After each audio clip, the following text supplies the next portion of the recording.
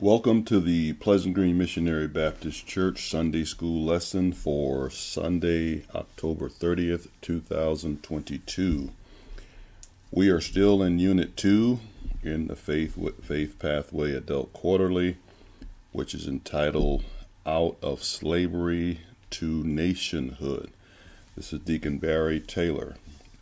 Our lesson title, this is lesson number 9, is The Heart of a Leader. The Heart of a Leader. Our devotional reading is taken from Acts chapter 13, verses 21 to 31.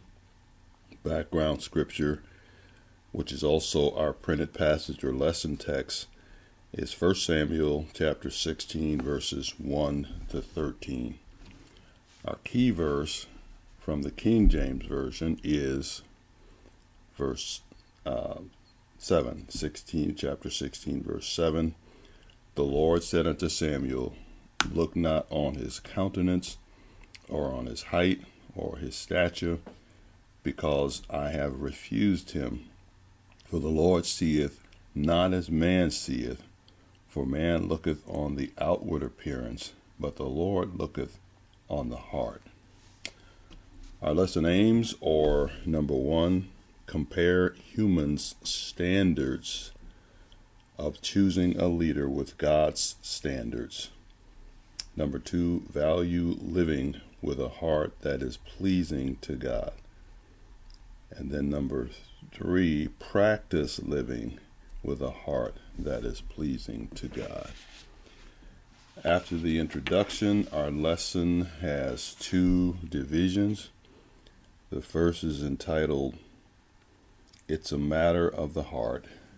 That's covered between 1 Samuel 16, 1 and 7, 1 to 7. And the second is Listening to God's Voice.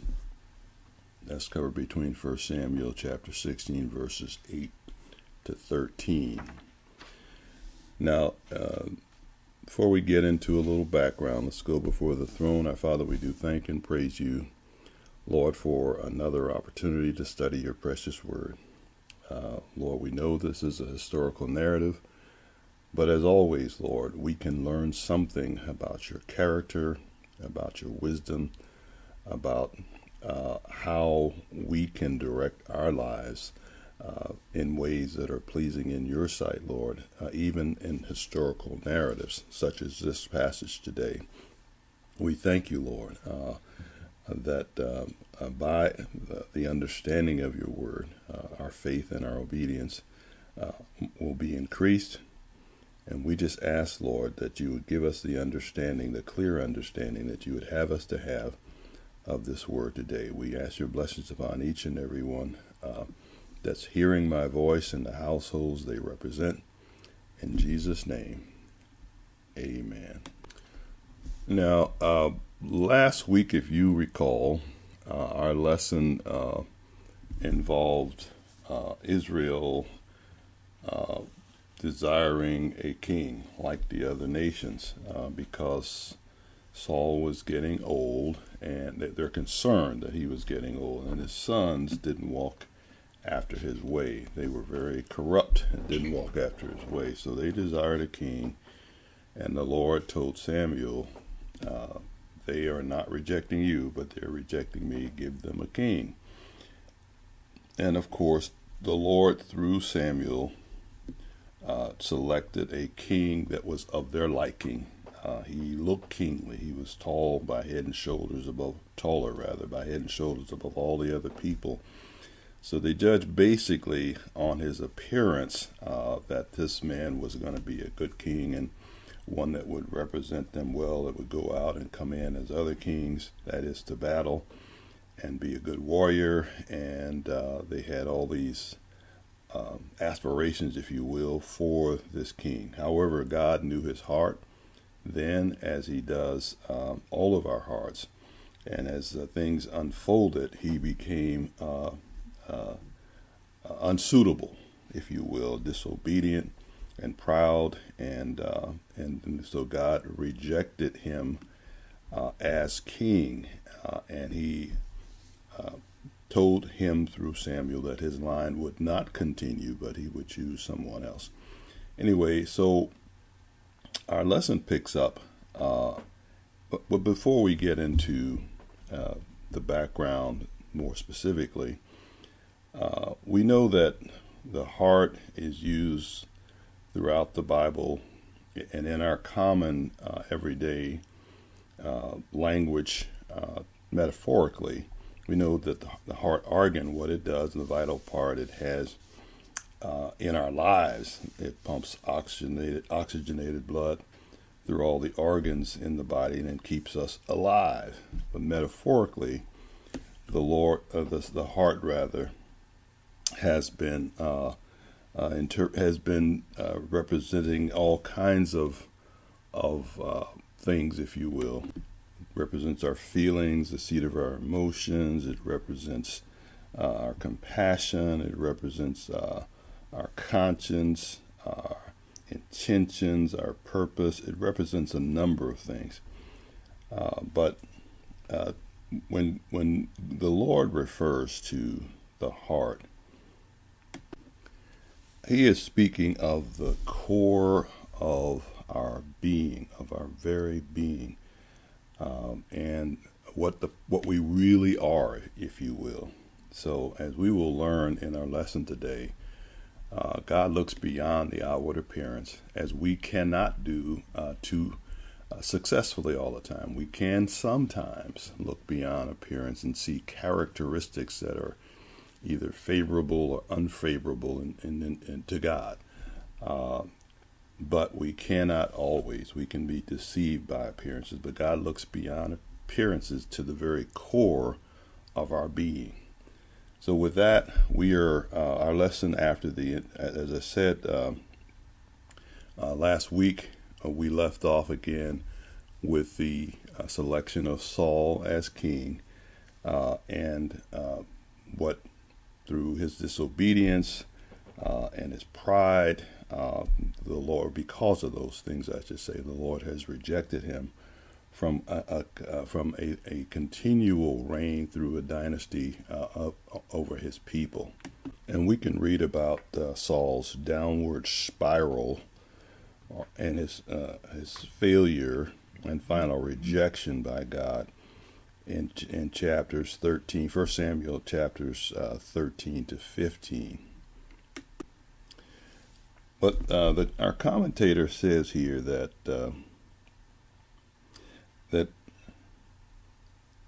God's expectation is that those who serve and worship Him must have hearts that are rightly related to Him. In other words, our core being must be rightly related to Him, not just our outward works or even our words. From God's perspective, it reads, the heart of the believer is what he observes and evaluates. That is God. God looks behind every smile and action and assesses the heart's sincerity.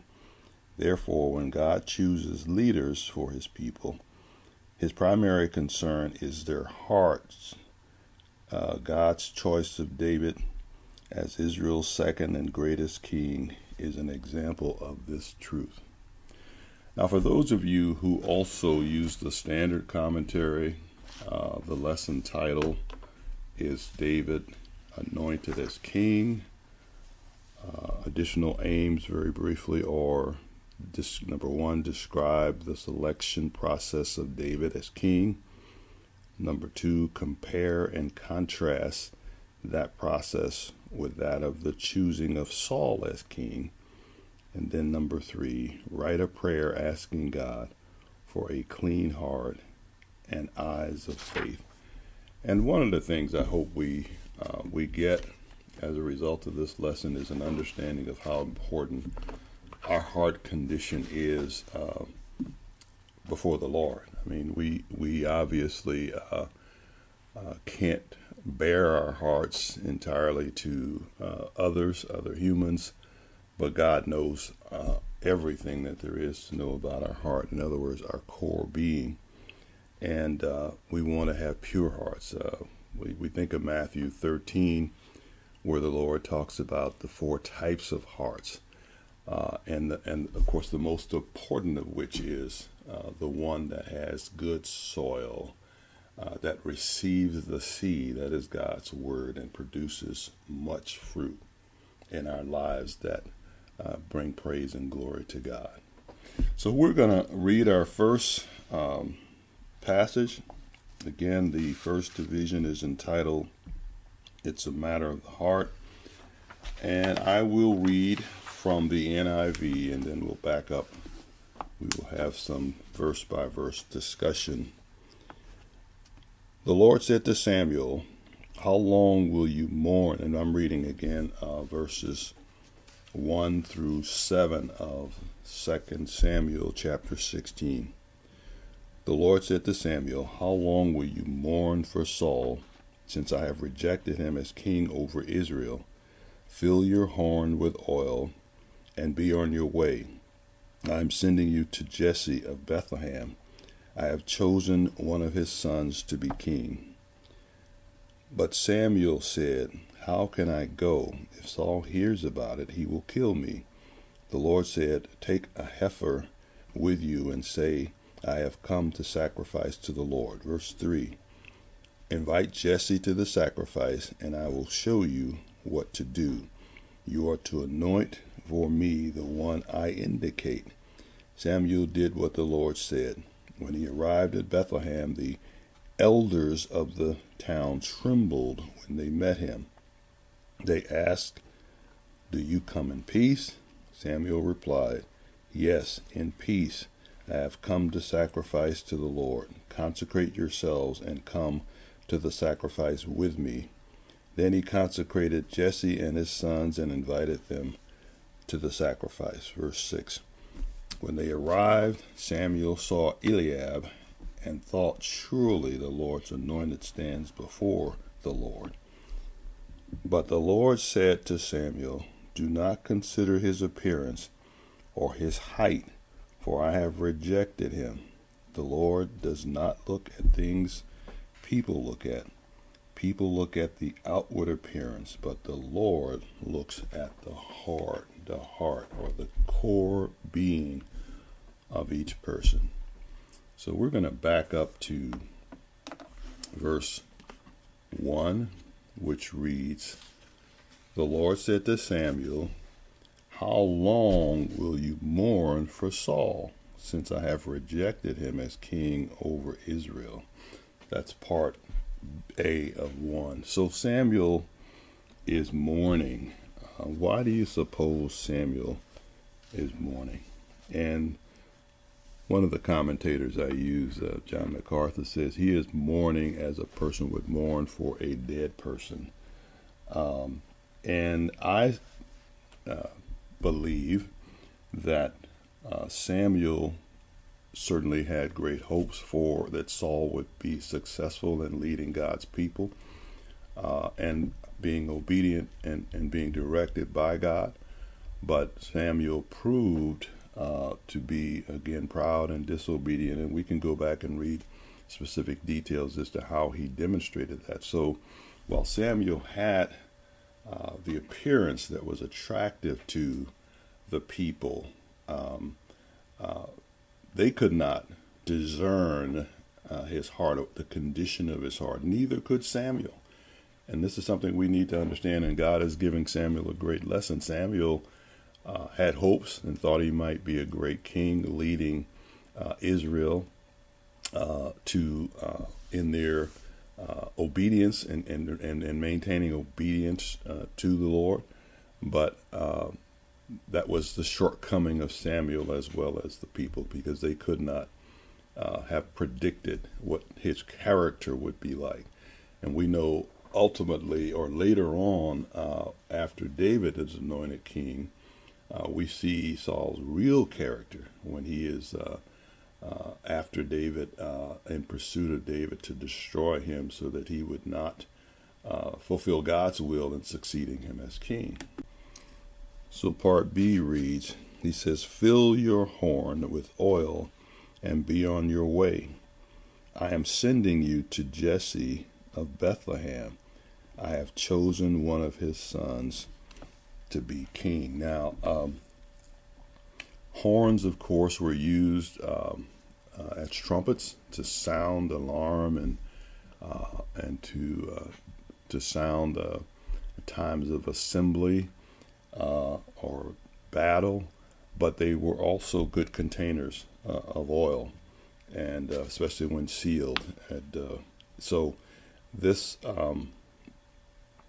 was a common container for traveling, for carrying liquids when traveling.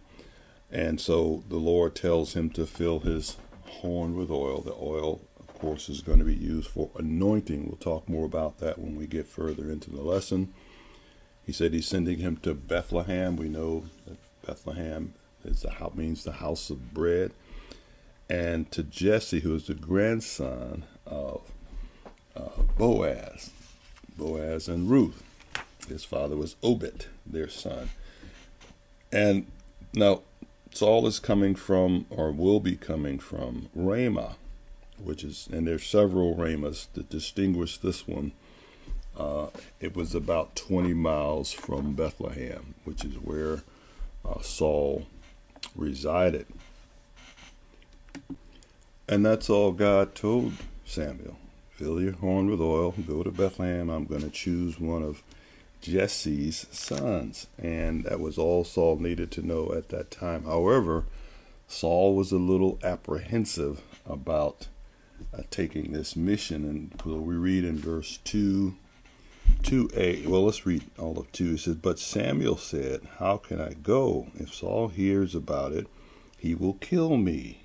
That's part A. Let's deal with that for just a minute. So, if Saul makes an unexpected trip, even 20 miles, and we may not realize it, but he's actually going to go through the hometown of Saul, Gibeah, which is the hometown of Saul. There's some suspicion might arise as to where he's going and for what purpose. So, and we know that at this time, back in chapter 15, Saul has told Samuel that the Lord has rejected him, and that he was not going to continue his line as king of kings, rather, if you will, of Israel. So he's concerned about this, and it's a natural concern, a natural fear. Part B says, "The Lord said, 'Take a heifer with you, and say, I have come to sacrifice to the Lord.'" Now, this was not unusual. It was fairly common for the prophets to travel to make sacrifices here and there, and typically this would have been a peace offering. What's a little different is that it was a heifer, which was a young female calf, and typically the offering would have been a male bull or bullock. And in this case, the more important thing was, since it was a peace offering, it could be either. The more important thing that it be without blemish, without any blemish. So he is taking this heifer to Bethlehem, some 20 miles, to offer a sacrifice. Now, and all he had to do, if someone questioned him as to why, was to say, "The Lord directed me to do this," which would be absolutely true, right? Okay, verse 3. The Lord continues, "Invite Jesse to the sacrifice, and I will show you what to do. You are to anoint for me the one I indicate." So Saul is to go to Bethlehem. He's to announce, "I'm offering a sacrifice to the Lord." And he was to invite, among others, and especially the men, I imagine maybe exclusively the men, Jesse and his sons, okay, which is implied. Verse 4, Samuel did what the Lord said. And that's important. And I love to read God giving clear direction to a prophet or to any individual in the Bible, that they did it, and they did it without hesitation in many cases. So there's no indication that Samuel hesitated at all. It simply said Samuel did what the Lord said. When he arrived at Bethlehem, the elders of the town trembled when they met him. They asked, "Do you come in peace?" The King James says peaceably. And why would that be? Well, it very often prophets came with judgments, with dire warnings of judgments, or with judgments. We read that throughout the Old Testament. Many of the prophets God used to warn Israel of their continual sins or continual practice of sinning, including and most notably idolatry. Now, these men had to question themselves, most likely. Here's a holy man coming. What have we done? You know, like a child, when a parent suddenly appears out of nowhere, they want to know if they're into something they shouldn't be into. And so these men, and as you recall, when the Lord performed a miracle before Peter and John, and having them haul in the great, when he was calling them as disciples, when he had, maybe it was Peter and Andrew, I don't remember right now, but had them pulling this great haul of fish after they'd been fishing all night.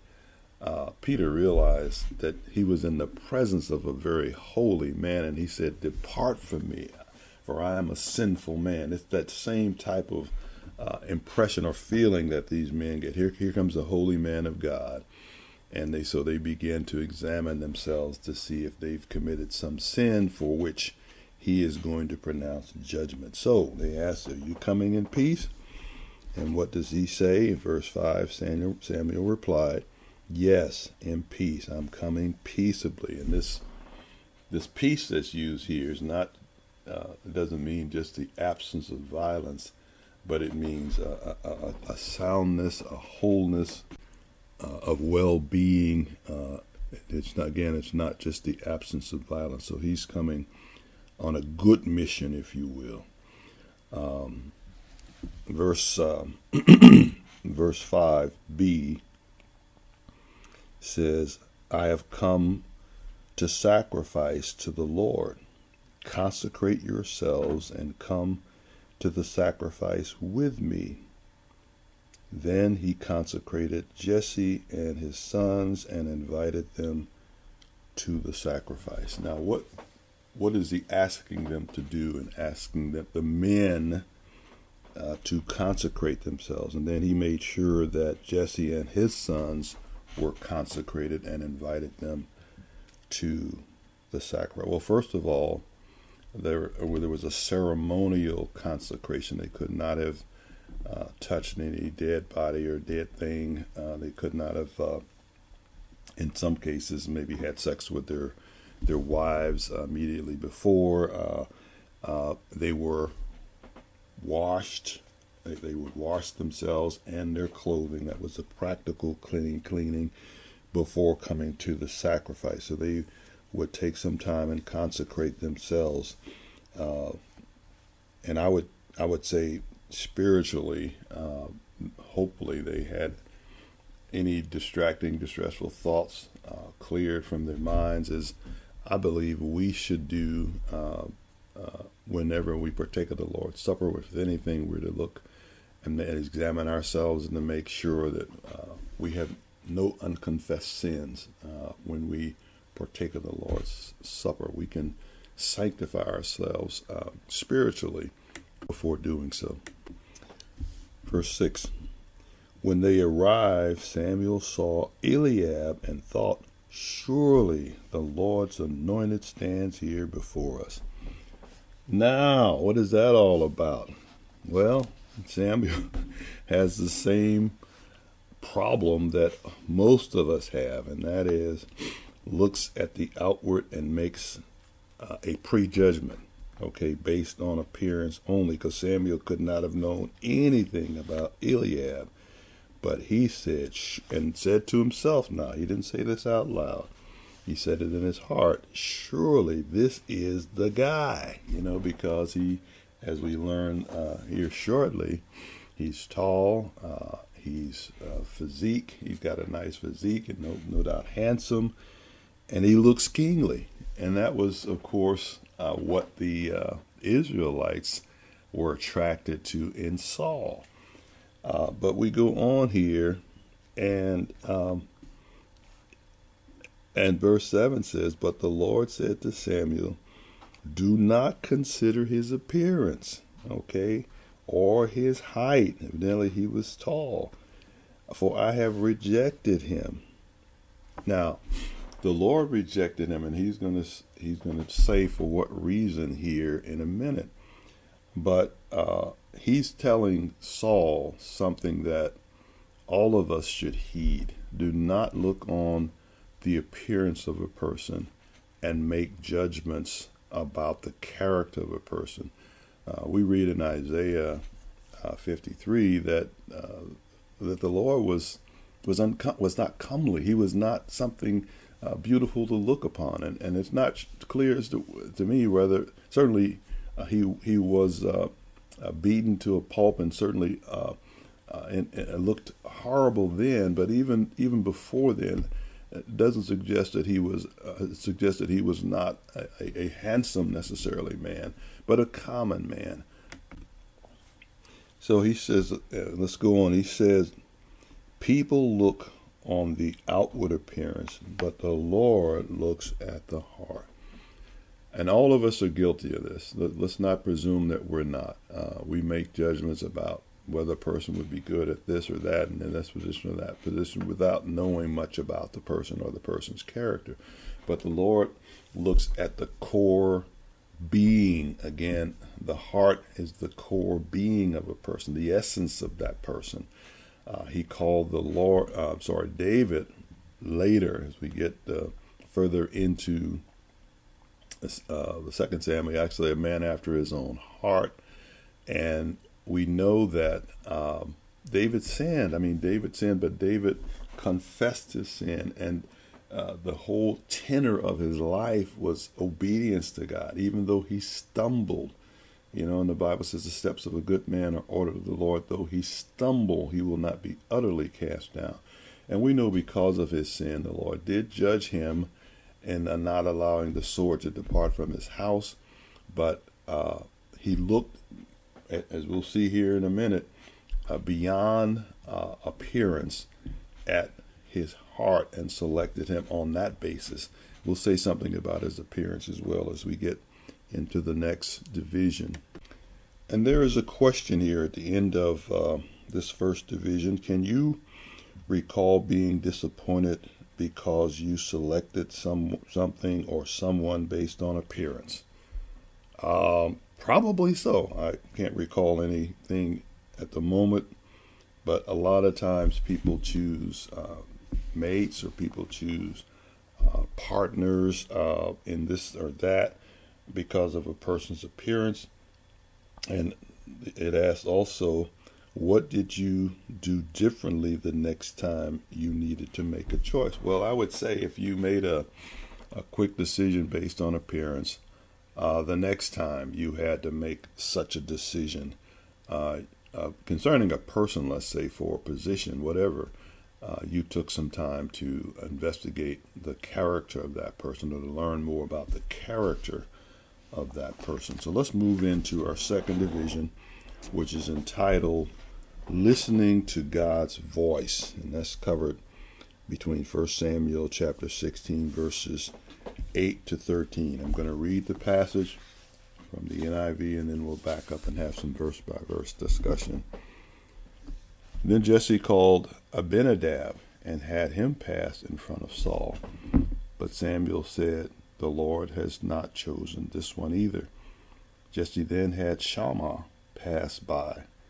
But Samuel said, nor has the Lord chosen this one. Jesse had 7 of his sons pass before Samuel, but Samuel said to him, "The Lord has not chosen these." So he asked Jesse, "Are these all the sons you have?" "There is still the youngest," Jesse answered. "He is tending the sheep." Samuel said, "Send for him. We will not sit down until he arrives." Verse 12. So he sent for him and had him brought in. He was glowing with health and had a fine appearance and handsome features. Then the Lord said, "Rise and anoint him. This is the one." So Samuel took the horn of oil and anointed him, and in the presence of his brothers. And from that day on, the Spirit of the Lord came powerfully upon David. Samuel then went to Ramah, or returned to Ramah. So let's back up to verse 8 again. Then Jesse called Abinadab and had him pass in front of Samuel. But Samuel said, "The Lord has not chosen this one either." Obviously, the Lord looked beyond his appearance and saw something in his character that made him unsuitable to be king over his people and the others. Verse 9, Jesse then had Shammah pass by. But Samuel said the same. He said, "Nor has the Lord chosen this one." And Jesse had, verse 10, 7 of his sons pass before Samuel. But Samuel said to him, "The Lord has not chosen thee." So the Lord looked beyond the appearance of the first 7 sons, and they were probably passed before Samuel in order of their ages, and the Lord saw some character flaw or some reason that he thought they were all unsuitable to serve as king over his people. Now, for those serious Bible students out there, you might have noticed verse 10 says he made 7 of his sons pass before Samuel. And of course, ultimately he calls David. David would have made an 8th son. If you recall from 1 Chronicles chapter 2, verses 13 to 15, it said that Jesse had 7 sons. They actually named them. Only 7 sons of Jesse are named, and 2 daughters. Well, what happened to the 8th? It's the likeliest explanation, the commentator of the standard commentator explains, is that one of the sons may have died before reaching adulthood. And because a genealogical documented lineage, especially from father to son, because that was very important, a son who died before marrying and without heirs might not have been named. So one of the sons that was previously listed of that 7 may have died before marrying and having heirs, and therefore that's a little bit of tidbit there. We just don't want to be confused when there seem to be inconsistencies in Bible texts. So let's go on. So verse 11 reads, so he asked Jesse, "Are these all the sons you have?" "There is still the youngest," Jesse answered. "He is tending the sheep." Samuel said, Send for him rather. We will not sit down until he arrives." Now, it is probably pretty obvious why the youngest was not there. Okay, number one, Jesse himself, showing a little prejudice there, thought there's no way he's going to be, and he was probably the runt of the litter, if you will. At that point, he was probably 14 or so, and he was probably smaller in stature than the other. And of course, somebody had to tend the sheep while the others consecrated themselves and went to the sacrifice. So the youngest got the duty of tending the sheep. And it says, well, Samuel says, send for him, and I don't know how urgently he was fetched, if you will. I think the King James says fetched. But he might have come directly to the place of the sacrifice, unwashed, in which case he smelled like the sheep, and this is really something. That the older brothers are all clean, washed and with their clean clothes on and so forth, and all of them have been passed over. And here comes this ruddy, King James calls him the ruddy boy, perhaps unwashed if he didn't have time to wash and change, smelling like sheep, right? And Samuel says, we're not going to sit down before he comes. What did he mean by that? Sit down to eat the sacrifice. Okay, it was customary to sit and eat what was not actually offered in sacrifice to the Lord, and so of the offering. Now we know the Lord through David uses the symbology of a shepherd as one the type of person he wanted to govern his people, to shepherd, if you will, his people. We know David was inspired to write Psalm 23, comparing, really symbolizing the Lord as a shepherd of his people. Well, the Lord wanted the king to be a replica, actually imitate him in shepherding his people Israel. But let's not get any grandiose ideas of what shepherding was like. It was not a glamorous job. It was a lowly job. It was a stinky job, and but it was one that had to be done. And good shepherds guided the sheep and protected the sheep as the Lord intended for the leader of his people to do. Verse 11b. So verse 12. We're down to verse 12 now. So he sent for him and had him brought in. He was glowing with health and had a fine appearance and handsome features. Then the Lord said, rise and anoint him. This is the one. Now, so again, we don't know how urgently he was fetched, or how urgently David got there. Hopefully he had time to wash and change, but assuming he didn't matter. Okay, it didn't matter. He was there. And it's interesting that the Bible further describes him rather, as glowing with health. King James says he was ruddy, which means he was reddish, either in complexion or hair or both. He had a fine appearance and handsome features. Now you say, well, wait a minute now.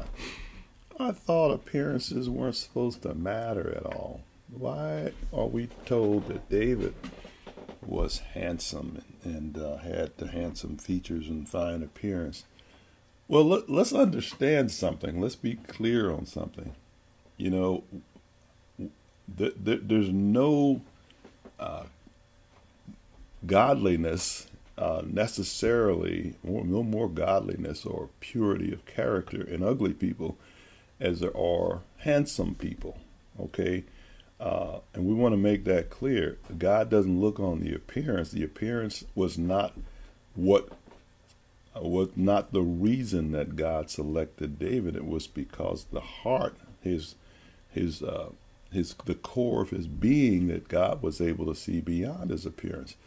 But it doesn't matter whether a person is handsome or ugly. God looks on the heart. And it just so happened that David was a handsome young man. But that was not the basis. We want to be clear on that. That was not the basis of God's decision or God's selection of him. Because we can see people that, maybe even handicapped people, and think that God has judged them for some reason. As you remember, Jesus' disciples asked about a certain a blind man or handicapped man. Well, who sinned, this man or his parents? And Jesus said neither one of them sinned, but this happened for the glory of God. And so we don't want to prejudge based on appearance one way or the other, to think that because a person is not attractive that they're cursed by God, or that they've committed some sin, or their parents committed some sin, or if they're handsome that they've been blessed in other ways beside with their attractiveness. But again, God always looks on the heart or the character or the core being of a person. And he says, so the Lord tells Samuel, arise and anoint him. Well, what was this anointing all about? To this point, priests and prophets were anointed. I think Saul was the first, well, he was the first king. The anointing was a symbolic act of empowering a person of God's choosing to perform the duty that God chose them to perform. So when he poured the oil over his head, and more than likely it was olive oil, it was a symbolic empowering of David with whatever abilities he needed to perform the duties that God was calling him to perform as king. And verse 13 says, so Samuel took the horn of oil and anointed him in the presence of his brothers. Now, you can imagine what the brothers thought. I mean, whether he's stinky or not from being rushed there from keeping the sheep, or whether he's had a chance to clean up or not, they are probably extremely jealous and envious. And we just as an aside, we later learn about the character of some of the other brothers, and perhaps why God did not choose them.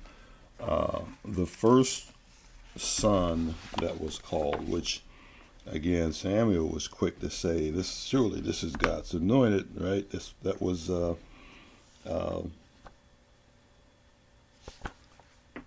Abinadab. Okay, well, when David came to the battlefield where Israel had been confronted by and teased by, or taunted, if you will, for 40 days by Goliath, Abinadab, none of his brothers that were old enough to go to war volunteered to go out and fight Goliath. In fact, Abinadab teased David for being there, and of course, so that was part of what God knew already. He didn't have the courage that David had, nor did the others, as I said, that were old enough to be soldiers at that point. But there's nothing mentioned. I don't want to take that too far, because there's nothing mentioned about the brothers' reaction there. But what happens after that? He says, from that day on, the Spirit of the Lord came powerfully upon David. Now, Samuel anointed David with oil, again, symbolizing the empowerment of David to perform God's will as king over his people. The Lord himself anointed him with the Holy Spirit, powerfully, it said. And we know all of the Psalms, and we know the wisdom that God gave David to reign throughout his life bespeaks this empowerment of the Holy Spirit. And we know even that penitential Psalm 41, where he says, take not your spirit from me, and we know that we Christians are indwelt by the Holy Spirit. He's taken up residence in us.